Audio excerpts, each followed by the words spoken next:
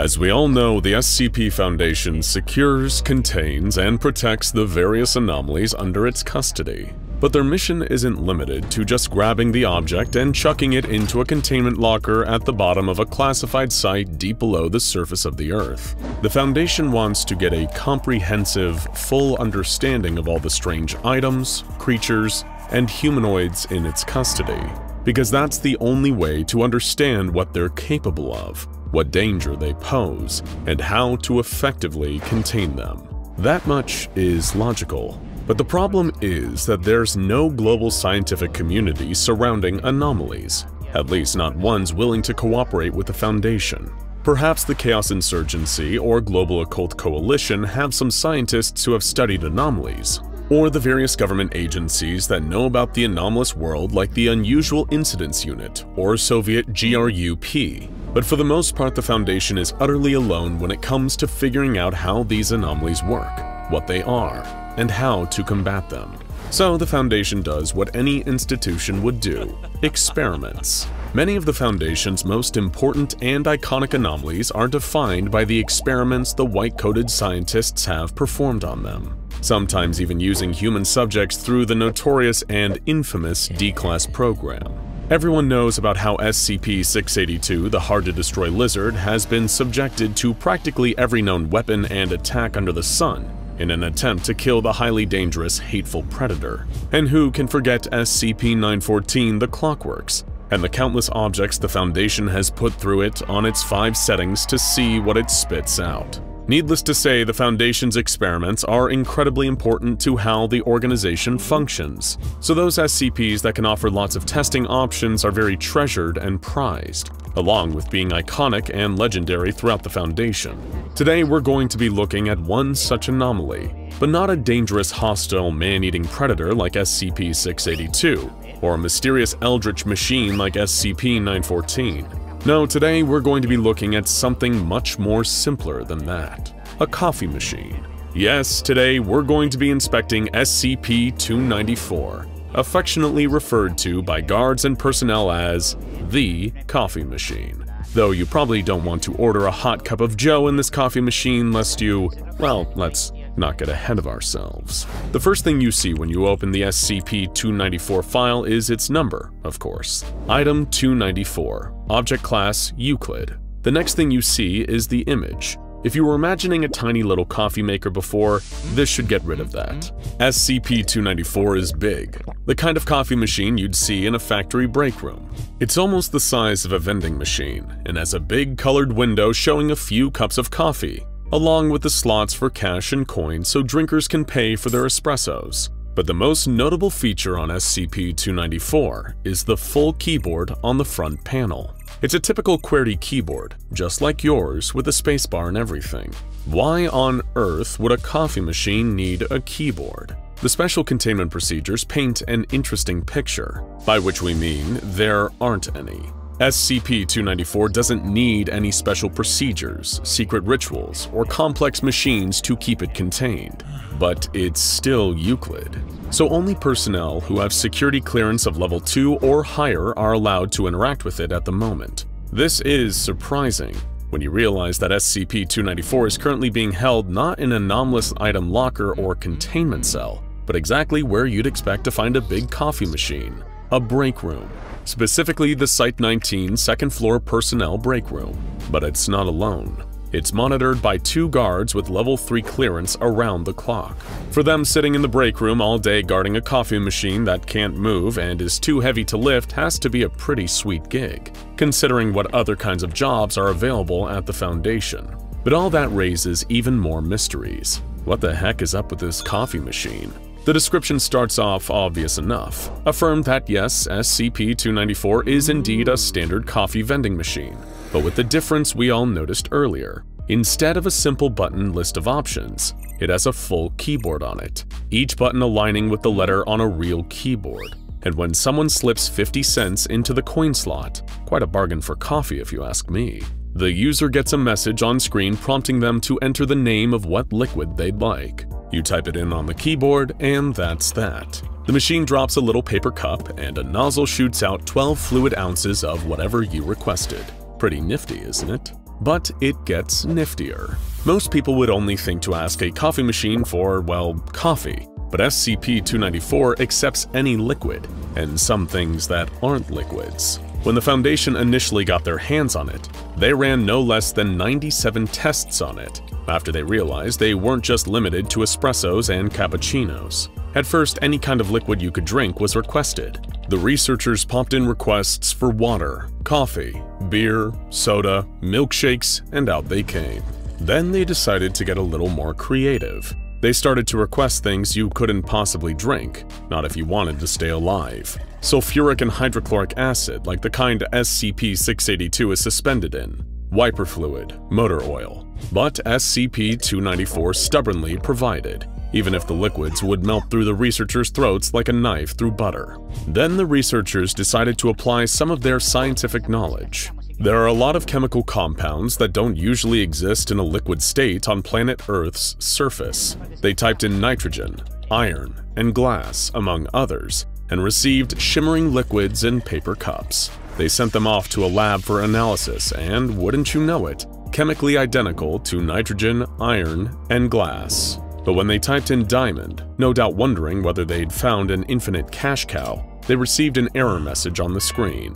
It seemed that while SCP-294 could deliver substances that aren't usually in a liquid state on Earth's surface, it needed to be at least possible for the substance to be in a pure liquid form for SCP-294 to dispense it. Since diamond is only a mineral, it couldn't be dispensed. Then they tried to test something else, and got a slightly disturbing response on the small LCD display.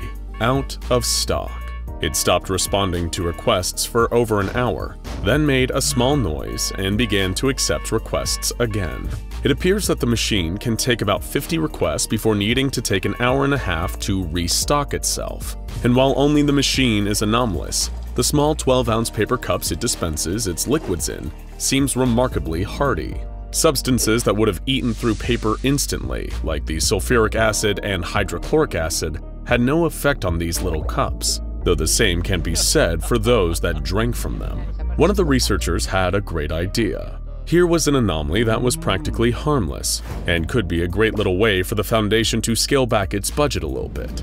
They proposed putting SCP-294 into the break room it currently resides in, both to more easily conduct experiments and to save money when agents and doctors came in for lunch and needed a quick drink, or in the mornings where everyone was looking for coffee to wake them up. With no good reason not to, the machine was put in the break room, but not long after, an unfortunate incident occurred. One with enough harm that it was deemed necessary that only personnel with security clearance interact with SCP-294. What could have happened to cause this? Did someone burn themselves on hot coffee? Did the vending machine accidentally crush someone? No. The reality is much darker. One morning in August of 2005, Agent Joseph, whose full name has been redacted to preserve their identity, went up to the vending machine in the break room, looking to get a hot cup of coffee to wake himself up between shifts. Another agent in the room who was on break at the time saw him and made a suggestion to find out what SCP-294 would do when given the colloquial name rather than the exact real name of a drink. They just wanted to see what would happen. So Agent Joseph slipped in 2 quarters and typed in a hot cup of Joe. Seconds after, he began sweating like a pig. He was feeling very hot, even though the break room was fully air-conditioned, and his skin began to flush. He then clutched his head, complaining that he was dizzy, and the whole room was spinning around before collapsing to the floor. The other agent immediately called the medical staff, who moved Agent Joseph to the infirmary and stabilized him.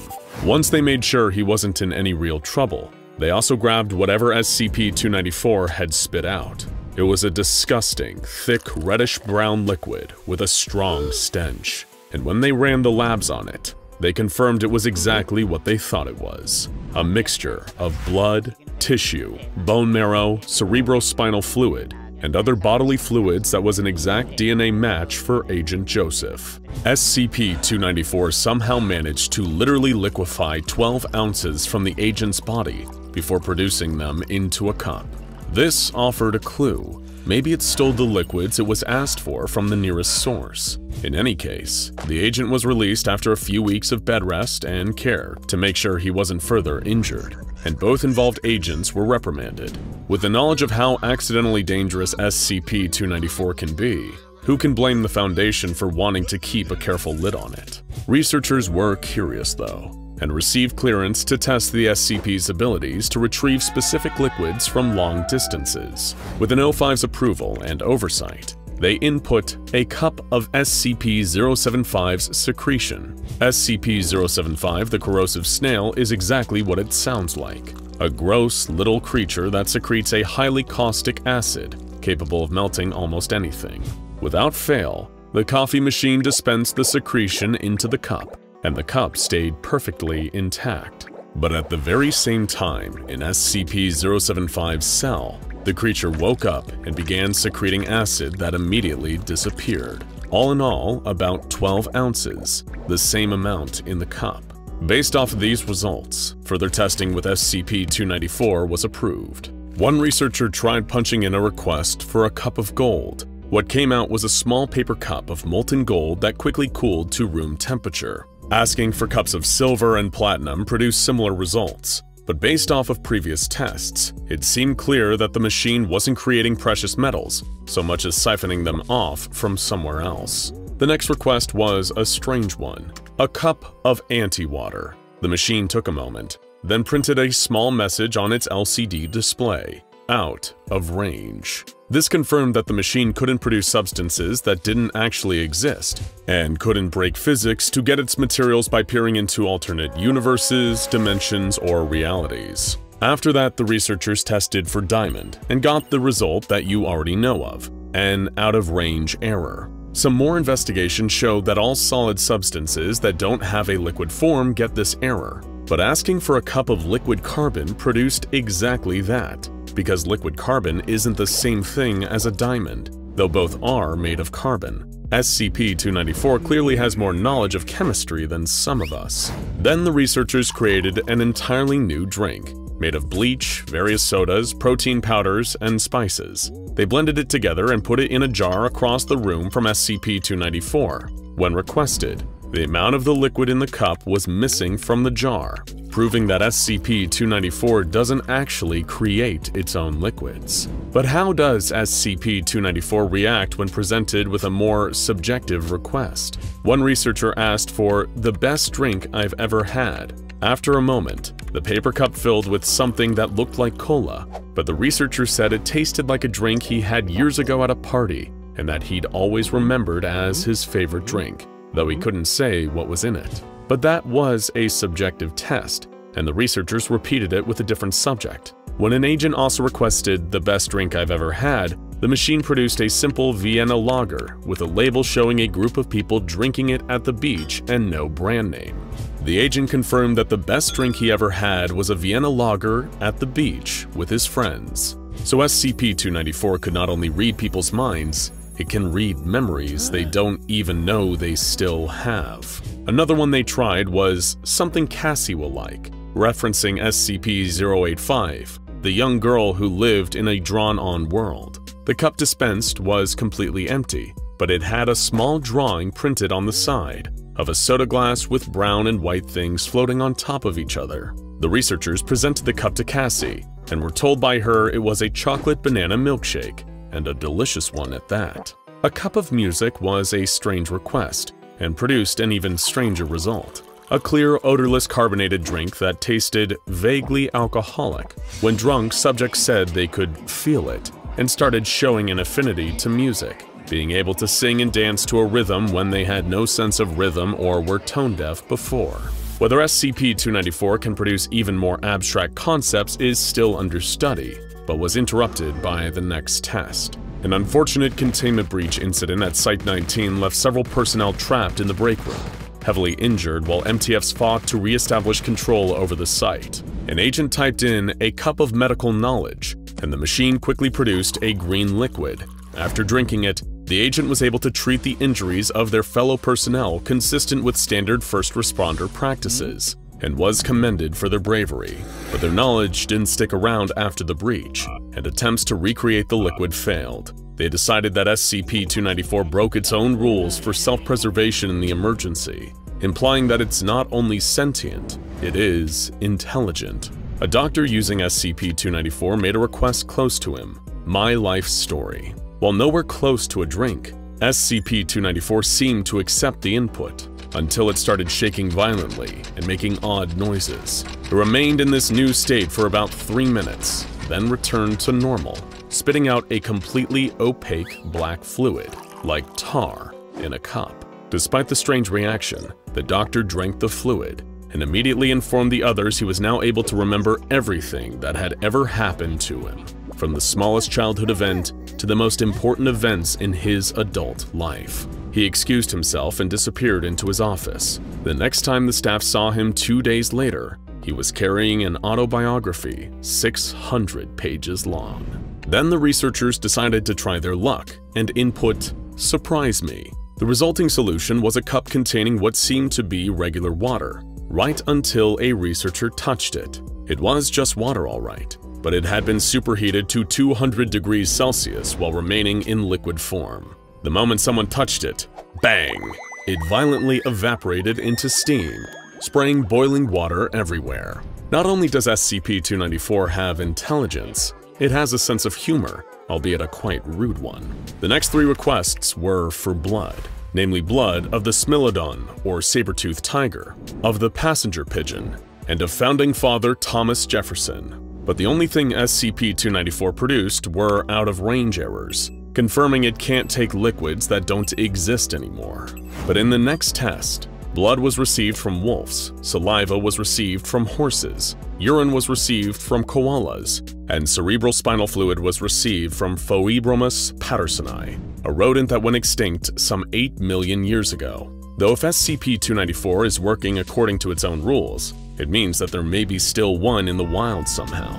For the next test, the researchers decided to get back to the scientific roots of it all. They made a request for a cup of D-151839's leukemia, knowing that the D-class in question had a very advanced case of cancer. The machine outputted it without any trouble, and analysis of the liquid showed it contained cancer cells that matched the D-class's DNA. But another request for the same spat out an out-of-range error. What's more, a medical checkup on the D-class revealed that their tumor was completely gone. But unfortunately, it was only a short-term fix. The cancer cells recurred within 2 weeks of the test. SCP-294 initially just seemed like a boring magic vending machine. But it was only after the extensive experimentation that you just saw a shortened log of that the SCP Foundation was able to discern its true nature. It wasn't an unthinking object. It was sentient, intelligent, and even a little sarcastic, though none of that stopped it from doing its job, providing people with a hot cup of whatever they needed to drink. Just make sure you type in your request very carefully. Now go watch How Not to Kill an SCP, SCP-1609 Remains of a Chair, and Living Ice Cream Van SCP-1386 for more oddly sentient objects and entities secured and contained by the SCP Foundation.